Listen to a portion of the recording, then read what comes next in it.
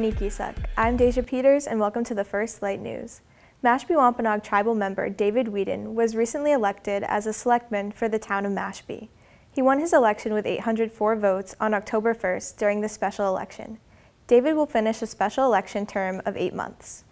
Co-ed volleyball has returned to the Community and Government Center gym every Tuesday from 6 to 8 p.m. Join family and friends for a spirited game. Spectators are encouraged. First aid and CPR training will be held at the Government Center. The CCDF department will hold the training on November 9th from 8 to 4 and November 12th and 14th from 5 to 9. Anyone interested in participating can contact Kendall Scott at 508-477-0208 extension 164. Also hosted by CCDF is parenting classes that will be held every Wednesday from 9:45 to 11:45 a.m., running until December 12th. Call Kendall to reserve your spot.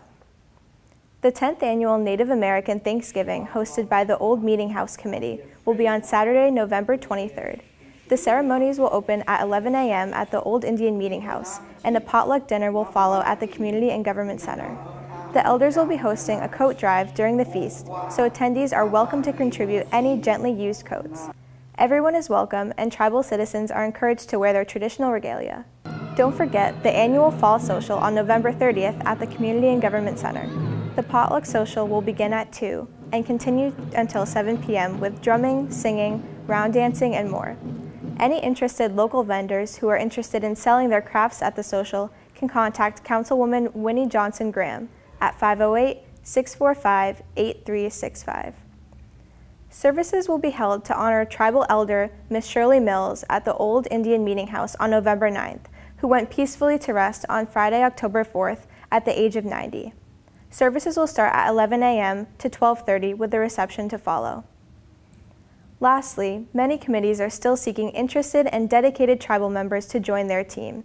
The Community Development Corporation is seeking 2 qualified tribal citizens to join the CDC Board of Directors.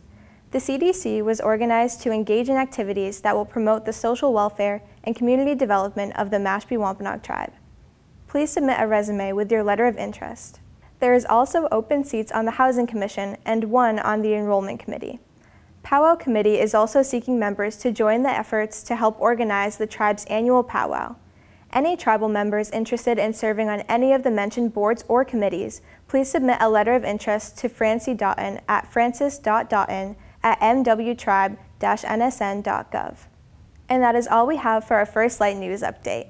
We'll see you next month for more tribal updates. Peace Kanash.